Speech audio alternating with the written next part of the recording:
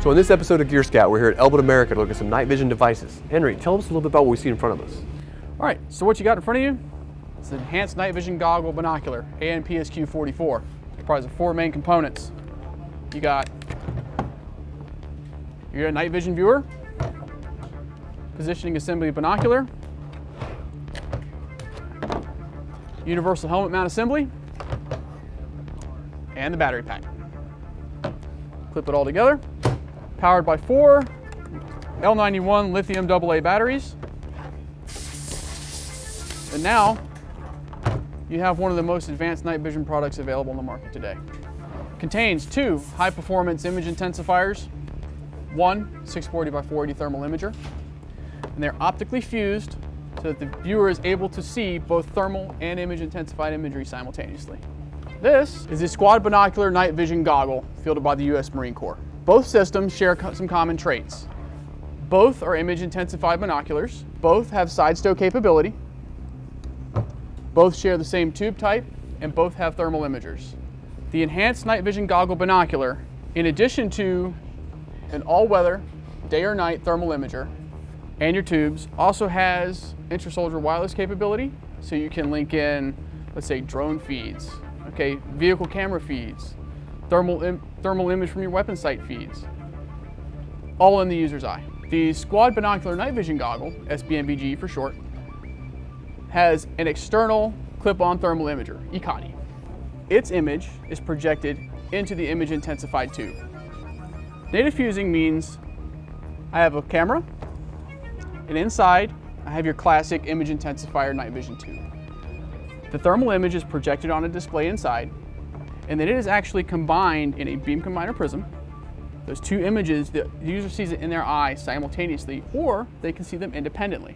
So the night vision in the NVG Bravo has different settings. Now we'll see a little sample of that, but could you describe what we're seeing if we switch between the settings on the device? Sure. So if you're looking at a scene, you have 3 options. You have white hot, so hotter objects appear brighter. You have black hot, where hotter objects actually appear darker. And then you have outline. Now outline's cool. Outline actually shows you, like if you're looking at a person, you'll see their outline, but you won't see them as a big white blob. Most users when walking a route, they use outline. Outline is the most useful because nature doesn't do straight lines. If you ever notice this, nature never does straight lines. In the thermal, straight lines and outline, they pop out immediately. One of the things that's really a great feature about this, like you said, is that capability of having it all be able to transfer back and forth to the goggle from one device. It also has its own power supply. Can you talk a little bit about kind of how this thing is powered, how long it can last, and kind of how all this fits together? Sure, I can do that. So power is provided from the battery pack by 4 lithium batteries. You can buy these on the shelf. Depending on your operating mode, operating life is anywhere between 4 hours and 10 hours. Depends on how many of the features you use. It's kind of like your car. The faster you drive it, the faster you burn gas, right? Same's true for the goggle. So I understand that has a lot of great capabilities with just a few batteries. What can this device do with the battery power it has? Okay, the 1 battery it has in the bridge can run the 2 tubes in the binocular for 20 hours. The CR123 cell it has in the ECOTI can run the ECOTI for 3 hours. It also has an external battery pack available that can extend the run life of the ECOTI and the binocular. So we have some advanced features on the NVG compared to this device, but both these devices are new and being used. What about the PVS 14s or the older devices that people are currently carrying? What kind of features does this have that does not? Okay, so PVS 14 is a monocular night vision device. It's probably the most ubiquitous night vision device in the world. This gives you 2 big advantages right off the bat. 2 tubes means you get binocular vision. You get depth perception in low light. You also gain your thermal imager. Thermal imager breaks camouflage. Okay, it means if the guy's wearing digis and he's hiding in a tree and you can't see him with night vision, thermal imager will pop out. He'll be the only thing you see. All right. The imagery also gives you wireless connectivity. That's critical. The things you see where people shoot around corners, yeah, that's real. imagery enables that capability. Okay. imagery enables drone feeds. It enables augmented reality, what we call augmented reality. Okay. AR is navigation. So when you're doing land nav, you're walking around, you're not stopping, looking down at your map, you're having to shine a light. No, no, no. It's in your eye. You see it the whole time. Full situational awareness of the battlefield. You can do Blue Force tracking, so you know where all your squad mates are in real time. So you can see more than just what's in front of you. You can see feeds coming from other places. You can also see more detail and depth on the terrain you're featuring. And as you said, you can break up camouflage and see people that otherwise could hide from you. Absolutely. And what about the durability? Obviously, Marines are going to get wet. It's going to be maritime environment. Soldiers are going to get wet and cold too in the heat. Can this operate in like extreme temperatures of heat or cold? Absolutely. Both systems can operate between minus 40 Fahrenheit all the way up to 49 degrees C, whatever that. It's hot. That's midday Fallujah hot. Okay. Doesn't bother. They work fine no matter the temperature. Immersion. Enhanced night vision goggle binocular is rated for 1 meter of powered immersion, and we test it on every lot we sell. The NVG, the goggle itself, is rated for 20 meters, like frogman depths. Okay.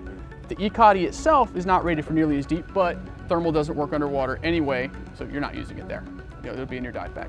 Now, I know the Army, is specifically the Marine Corps as well, very interested in what they like to call modular, being able to upgrade systems without replacing the whole thing. Now, obviously, you guys are talking about design changes that can work over time, and you can work with those with the customer. As far as software, anything you can kind of plug in, plug out, basically, you talk about that for me. Yeah. So, first of all, battery pack clips on, right? I want to upgrade this. I don't have to send this whole kit back. This battery pack can be completely disassembled by Ford maintenance. We have demonstrated that. The brain in it is upgradable. We have to work out a program with the Army to be able to do that, but it absolutely, if they say we want to enhance the capability, for a good example, they wanted to add a weapon sight reticle, the type that they hadn't had before. They called us up and said, hey, can you do this? We said, yeah, give us 3 weeks, no problem. Added it, range tested it, works great. Army says, I want that, put it in there. A month later, boom, rolled out, just like that. All right. Now, you talk about enhancements in the goggle. Now, this I'm particularly proud of. Each of these binoculars, where you have your night vision tubes, they're held on by 4 screws. That's it. I take those 4 screws out, I can take that off there. It's great for serviceability, great for maintainability, but it's also great for upgradeability, to your point. Let's say I have a completely new night vision device type. And I say, this thing is awesome, better than any tube ever built. I want to change it out. All we got to do, we build these up in the factory. It's nice, as you can see, it's nice and clean. We can align it, bolt it on, it's plug and play, rock and roll. Same for this binocular with the thermal camera. Let's say there's some great new thermal imagery technology comes out, right? We design a binocular that bolts up to this interface, 4 bolts, pop this one off, pop your new one on, bolt it on, plug and play, rock and roll. It's that easy. 5 minutes, you're done.